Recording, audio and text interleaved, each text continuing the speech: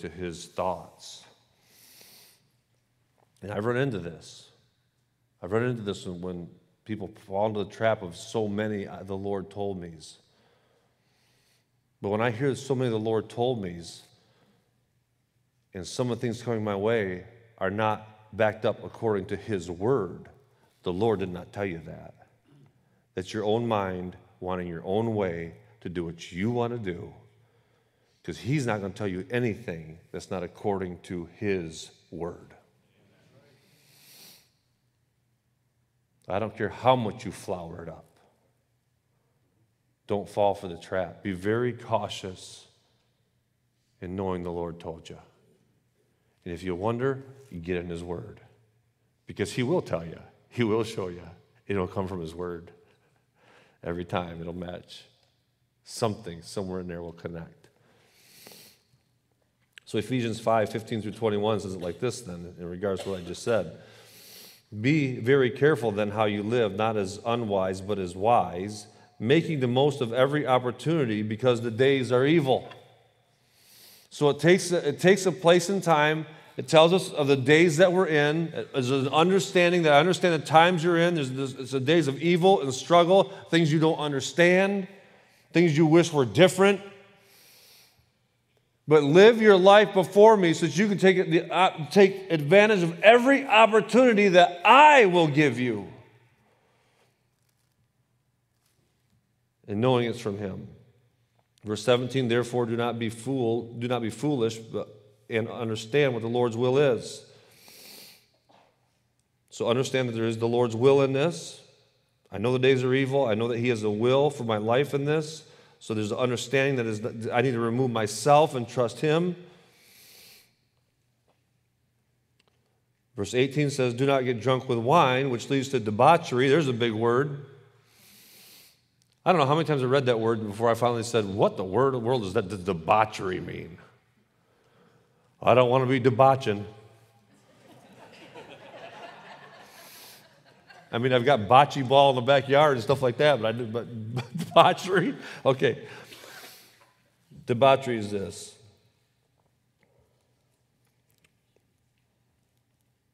Leading someone away from another person whom he or she has an allegiance or duty.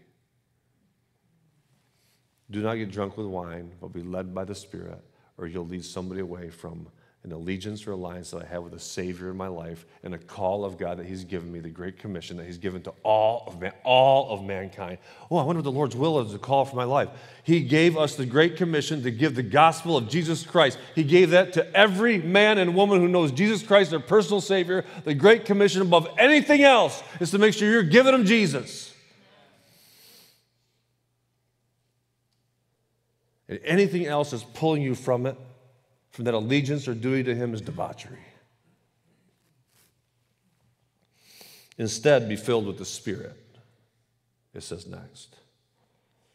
Speaking to one another with psalms and hymns and songs from the Spirit. Sing and make music from your heart to the Lord, always giving thanks to God the Father for everything in the name of the Lord Jesus Christ. I know we have an issue with thanks sometimes. But it's so important to be intentional about your thanks and remembering what God has done for you, how faithful he's been to you and your family, the times he was there for you when you weren't even faithful to him. And he's got you to where you're at today, sitting here listening to a message. Here you are, thinking, I don't even deserve this, and yet I'm here, and I'm still standing, and I'm listening, and God got me through it. Man, give him thanks. Give him praise. So move to John chapter 4. Jesus himself shows us that there are times of stopping. He goes out of his way. He's in Samaria, and he goes to the well. But he goes to the well in the hot of the day, out of his way, to a place where he shouldn't even be going, and Jesus sits down and he rests. He's still. He's not frantically moving about, but he is about his Father's business.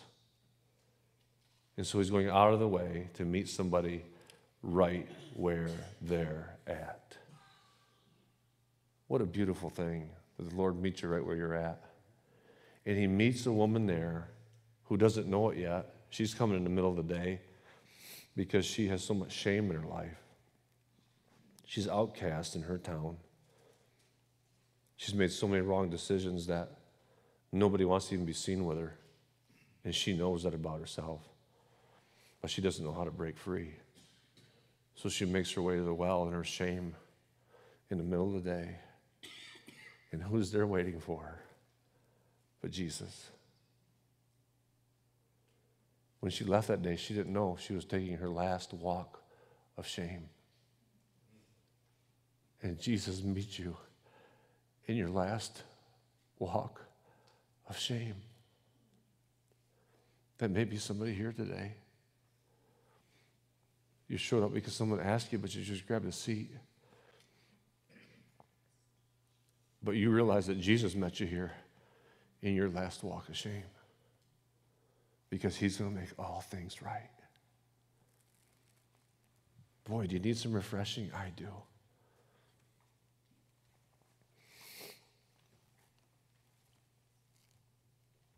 There's some dialogue that takes place, and Jesus answers her and says, everyone who drinks this water will be thirsty again. Everyone that drinks this water will be thirsty again. Did you hear that? Everyone who drinks this water will be thirsty again.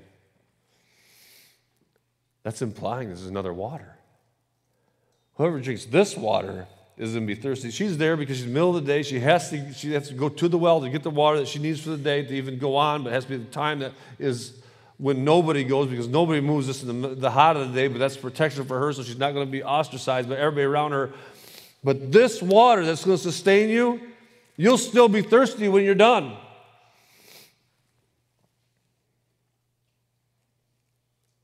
But whoever drinks the water I give them will never thirst.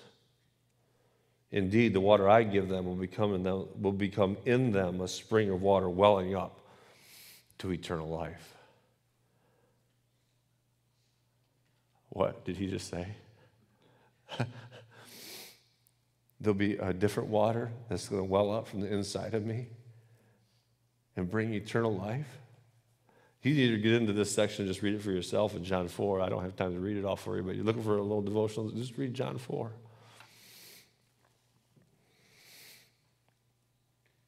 In John 7:37 through 38, it says this, on the last and greatest day of the festival, Jesus stood up and said with a loud voice, let anyone who is thirsty come to me and drink. Whoever believes in me, as the scripture has said, rivers of living water will flow from within them.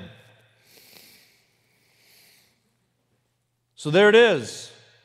How many of you have run everywhere in life? So there's been a point in your life where you ran everywhere possible to find something to fulfill you, to sustain you. There's a piece of you that was looking for something, and you ran frantically throughout the earth to fill that in some way. Some of the worst, awful places you would never want any of us to know that you went and you did, and things that you've done to fill the emptiness within you. And when you woke up in the morning, you were still empty.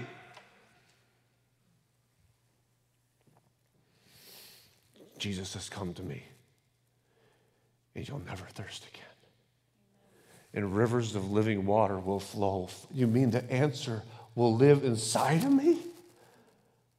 Yeah, they'll flow from you.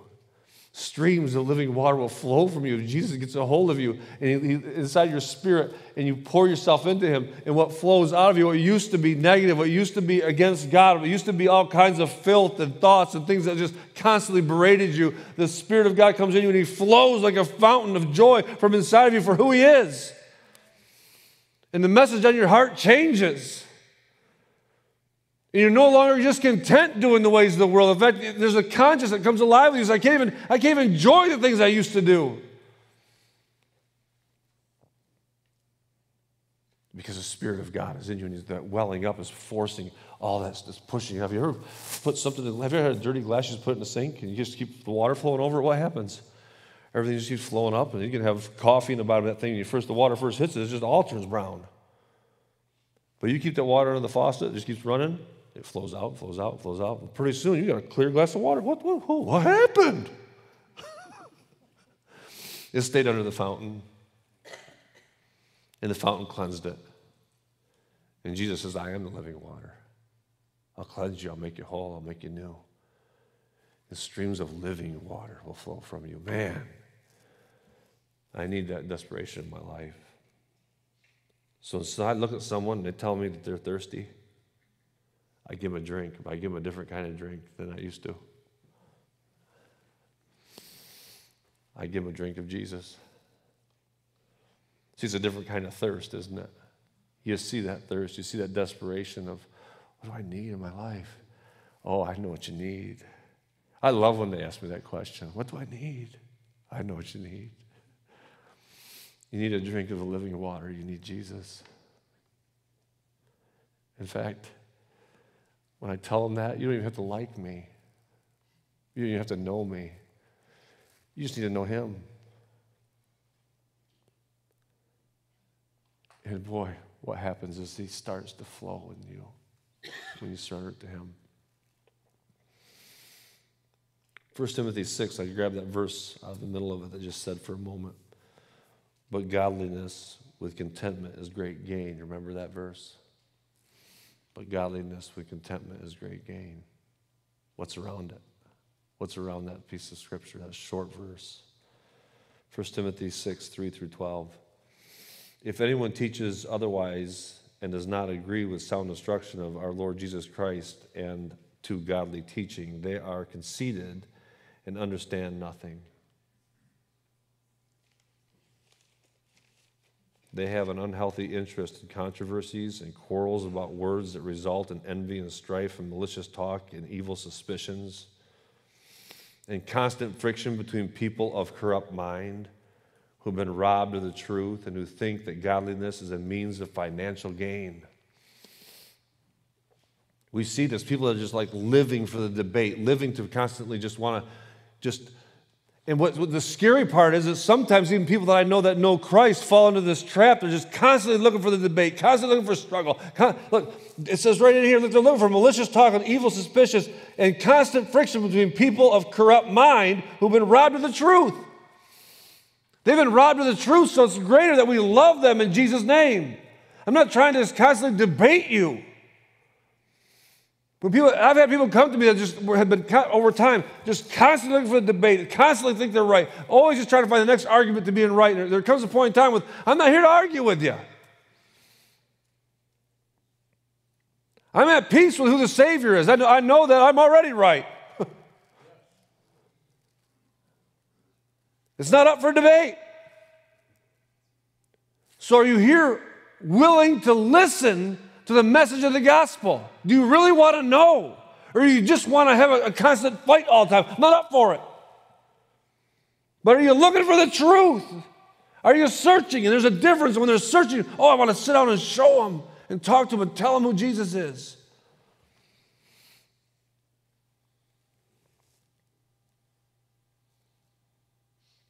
But godliness with contentment is great gain. For we brought nothing into this world, and we can take nothing out of it. But if we have food and clothing, we'll be content with that. Those who want to get rich fall into temptation and a trap, and into many foolish and harmful desires that plunge people into ruin and destruction. For the love of money is the root of all kinds of evil. Some people, eager for money, have wandered from the faith and pierced themselves with many griefs. What does that look like? Self-promotion, self-plaudits, and posters and red carpet treatment. Does that sound like Jesus?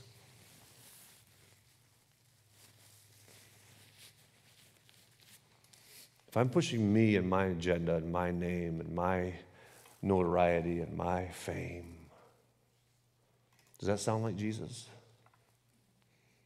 No.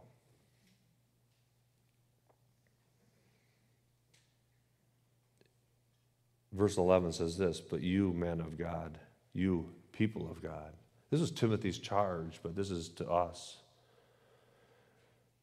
You, men of God, flee all of this and pursue righteousness, godliness, faith, love, endurance, and gentleness. Fight the good fight of faith. Take hold of the eternal life which you were called when you made your good confession in the presence of many witnesses. Take hold of the eternal life that God has given you. Flee these things and take hold of the eternal life that Jesus Christ has given you. Are you saved? Do you know the Savior? Does heaven wait for you because you know Jesus saved you and cleansed you from your sin and made you whole? Do you know that for sure with all of your spirit and might? Do you know it to be true in your life? Then take hold of it and live it and say it and share it. That's the message. I'm not looking for something else to do that I would be famous or known or understood. I hope nobody ever knows my name. But that they would know that I don't know who he is, but he said you need Jesus. The name of Jesus, do you know him?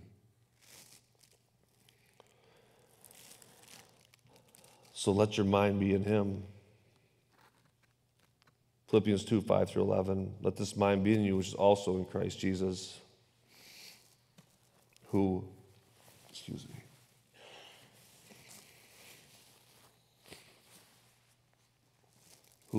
in the form of God did not consider robbery to be equal with God, but made himself no reputation, taking on the form of a bond servant. A bond servant is a willing servant who has the freedom to leave, but says, no, I willingly am serving. I willingly am following the Savior. I willingly am here. I have that stamp upon me, and I'm with you heart and soul. Taking the form of a bondservant, coming into the likeness of men and being found in appearance of a man, he humbled himself and became obedient to the point of death, even death on the cross. Obedience and humility and bowing down before the Savior. Therefore, God did something. Therefore, God also has highly exalted him and given him the name which is above every other name, that the name of Jesus every knee would bow, of those in heaven and those on earth and those under the earth, and that every tongue will confess that Jesus Christ is Lord to God the Father. The name of Jesus, he gave him that name. He's the only name. There is no other name under heaven given among men whereby we must be saved, and that name is Jesus. Don't let anybody fool you that there's other religions with other names, other gods that everybody's serving. We're all going to the same place. We just have different names that we call him. That's a lie of the enemy. It's not an arrogant call. It's a call of who Jesus is. That he is the only name under heaven given among men by anybody that can be saved. He's the only one who conquered death and walked out of the grave.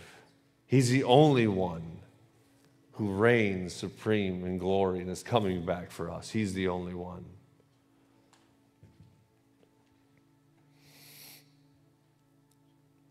First Corinthians 1:26.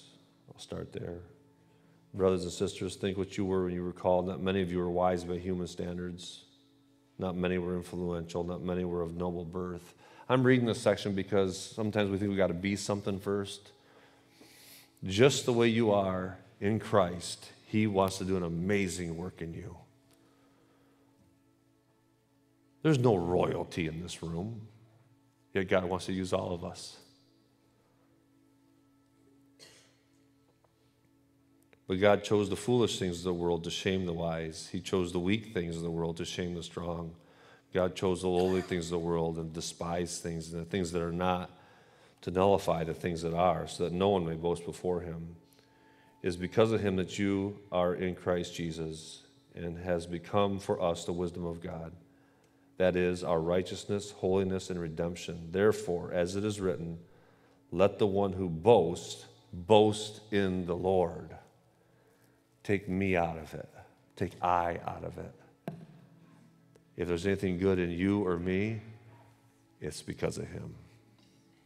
If I'm going to make it through what I'm going to face, it's because of him. He gets all the glory. You keep giving him praise for those victories in your life, and you watch him continue to honor you as you praise him for every detail of your life. And so it is with me, brothers and sisters, when I came to you. I did not come with eloquence of human wisdom as I proclaimed to you the testimony about God. For I firmly determined to know nothing while I was with you except Jesus Christ and him crucified. I know nothing else. I'm not trying to push another agenda, another thing, another topic, another way to just chase after what will look like this godly thing. And I got all this going on. And, oh, watch me, watch me, watch me. No, I'm not, none of that. I know Jesus Christ and him crucified.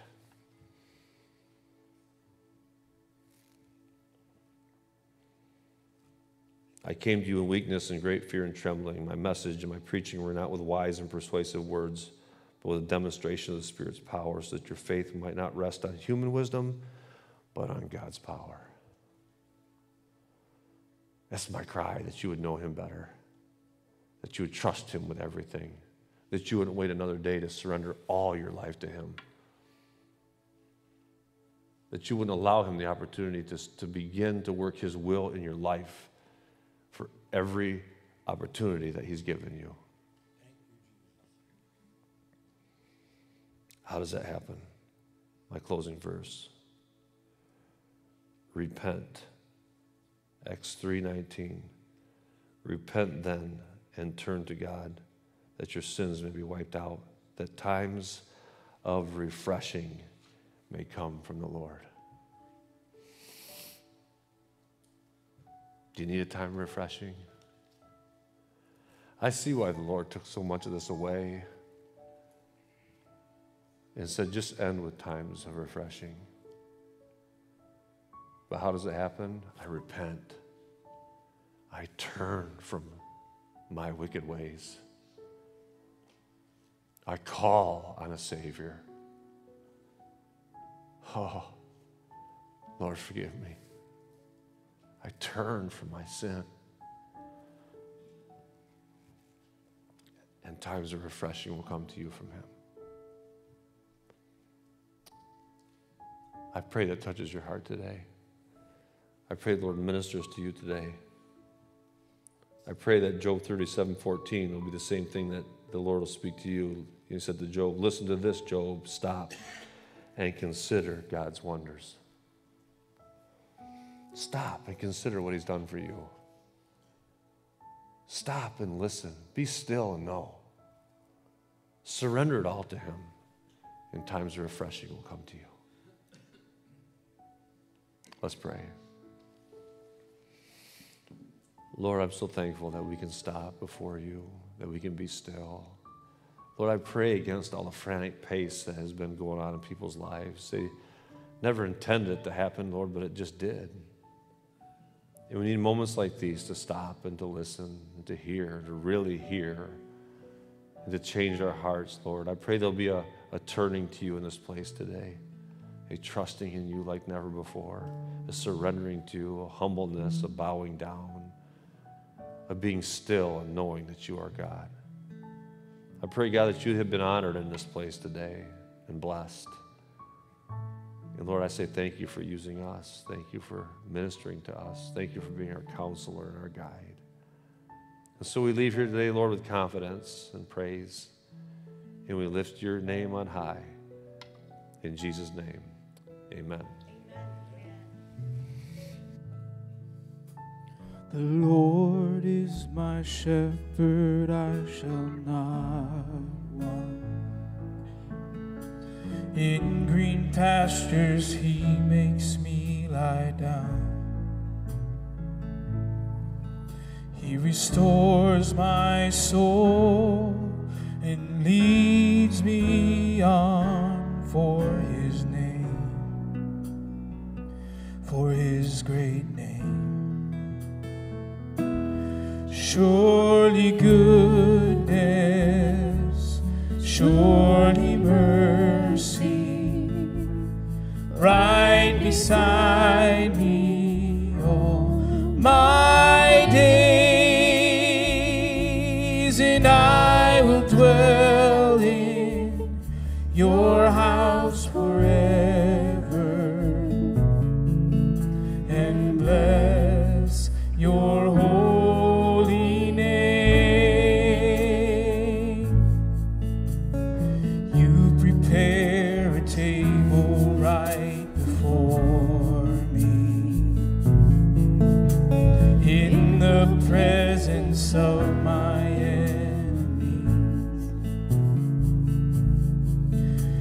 the arrow flies, and the terror of night is at my door. I'll trust you, Lord. Surely goodness, surely mercy, right beside me all my days, and I will dwell in your house forever and bless your holy name. Surely goodness, surely mercy, right beside me all my days, and I will dwell in your house forever and bless your holy name. Even though I walk through the valley of the shadow of death, I will fear no evil.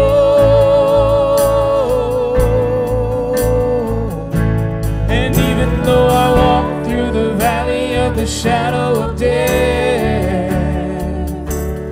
you are on my side. Oh, and even though I walk through the valley of the shadow of death, I will fear no evil.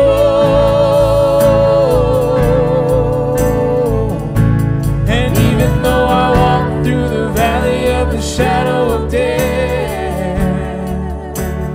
you are on my side.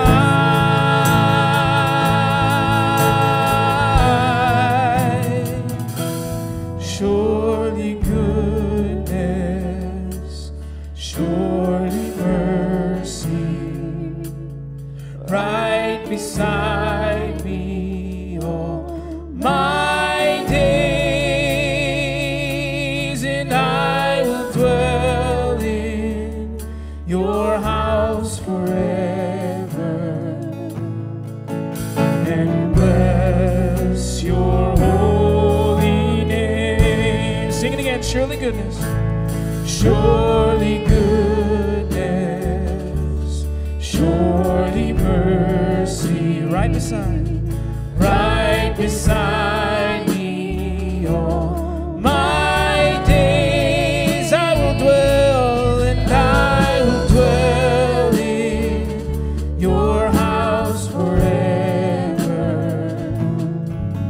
and bless your holy name. Let's bless him. And bless your holy name. One more time. And bless your holy name.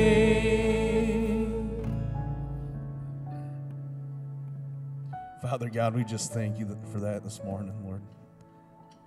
How good you are to us, even through our struggles and our pains, Lord, that we just walk with you each and every day, Lord. As we go about this week, Lord, that we see your presence in our lives each and every day and every moment that we face, Lord. We just thank you for this morning and your spirit in this place. In Jesus' name, amen. Have a blessed week.